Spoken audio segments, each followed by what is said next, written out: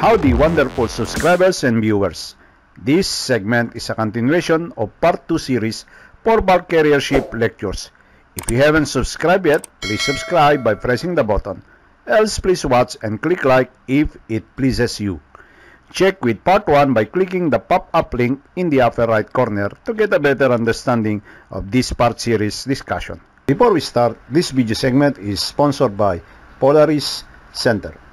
For your training needs for in-depth knowledge and experience, enroll to Polaris Center. We have full of expertise from master mariner to chief engineers. Here we cater trim and stability, passage planning, familiarization, and deck mentoring and engine mentoring courses. Polaris Center. Okay, let's proceed. In this lecture, Part 2 series, we will be using the same ship's model utilized in Part 1. And as you can see here, and it's quite self-explanatory, in this ship's model, there are 5 holds. And as you can see here, there you go. That's hold 1, 2, 3, 4, and 5. And we will be using also the same ship's lodigator and ship's particular. So let's proceed. To start with, let's recapitulate based from Part 1 demonstration. You can see here that we have initially computed our maximum cargo to load using deadweight scale. Based on the computation, we have maximum cargo to load of 29285 metric tons. Take note, if the email for voyage instructions where SF or stowage factor is not included, you can utilize the Thomas Stowage or IMSBC. If in the case that the SF shown has a bracket for example, 0.30 to 0.40 cubic meter per metric tons, then get the average, which is 0.35 cubic meter per metric tons in this example. However, in our scenario, from the email, we have already given a stowage factor of 20 cubic foot per long tons. So, to proceed, we need first a capacity table as shown in this example. The capacity table to start the initial calculation and stowage planning. You can see in this tabulated value, each hold has a corresponding values. You will find here the compartment names, location by frame numbers, capacity in cubic meter, and LCD or BCG respectively. To give you a further insight, check on these notes where it says with loading computer nomenclature, for example, H means bulk but not grain equals to solid bulk cargo. G or U equals to for grain cargoes in bulk, and V is bale for general cargoes like grains or solid bulks cargo but in bags, logs, timber, steel products like steel coils, steel billet, plywood, etc.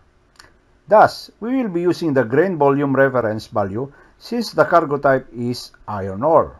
This is basically categorized as solid bulks. Hence, the distribution of cargo for each tank is done using a simple mathematical method based through the hatch-wise process. To demonstrate it, here how it goes. The total volume of all the cargo holds, which equals to 40,633 in this example. Then, for each cargo hold, we take the volume and divide it with the total volume of all cargo holds to get the percentage ratio. And by multiplying it against the total maximum cargo to load, we shall get then the approximate cargo for each hold. This is done all throughout each hold retaining the last hold. Example, hold number 5. We use method by subtracting from total maximum load, then deduct each amount computed for the first 4 cargo holds. Likewise, use the same approach if you are in a vessel where there are 7 holds or 9 holds, then simply apply the same process in the last hold. Now looking at our computation, if we sum up all the values computed for each hold, then we will be able to determine that the same exact amount equivalent is equal to the total maximum cargo to be loaded. However, these values are not yet final. You have to check your trim stability booklet where you will find the maximum allowable weight to load for each cargo holds, including alternate loading for high-density cargoes. This is also termed as tank top capacity reference. And check what is the allowable limit for each tank.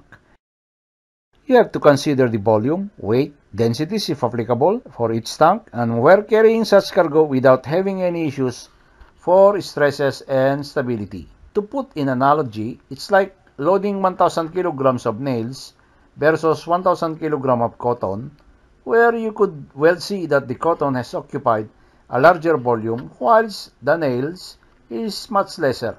Yet the design weight for your cargo hold has reached already its maximum allowable limit. Thus, after having this confirmed, then you can work your way up to complete and adjust the values accordingly. With this in hand, we are now ready to check our computation using the loading computer. So now we can start inputting the values in the ship's load indicator. In this demonstration, I will encode the values for the cargo quantity with the computed value using the stowage factor of 20 cubic feet per metric tons, or equivalent of 0.56 cubic meter per metric tons, as per loading instruction. You could see here also the conversion by default is already in place in this load indicator. Then continue inputting the remaining values for each cargo hold till cargo hold number 5. I'm now demonstrating the input. I'm just going to make it faster. And so now we have completed inputting all the values for the cargo holds. As you can see here also, I have already put the remaining values for the vessel expected departure remaining on board, such as diesel oil, fuel oil, fresh water, and ballast, as per sample values we utilize in Part 1 discussion, and also as shown in the image. Check as well your load line zone and density. Here in this example, I'm now changing the density and of course making sure that I have the right or correct load line zone, which is summer load line. And the density at first I'm utilizing 1.025. After which we can check our trim and stability dynamics such as drops, stresses like bending moments and shear forces, including the vessel righting arm curves. To further collect data to be submitted to the master, apply the density of 1.025 to see the drop departure, then check likewise, use the density of the port if different in our given or as observed, like for example brackish or dock water density, which in this example we have 1.020.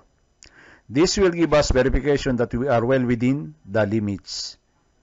Save this condition and rename another condition for your arrival.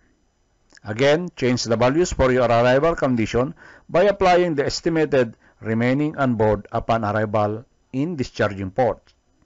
The estimates on arrival was based on voyage steaming time with regards to distance, speed, and consumption. Hence, apply the port density as well in discharge port to confirm the vessel is likewise within the limits. Gather all this data, print it out, and submit as required by the master, charterer, or receiver. This is an example of the reports needed as shown in the image. This discussion now completes our Part 2 series lecture. Click on the next video upload for Part 3. For further details, read on the description of this segment below. Thank you.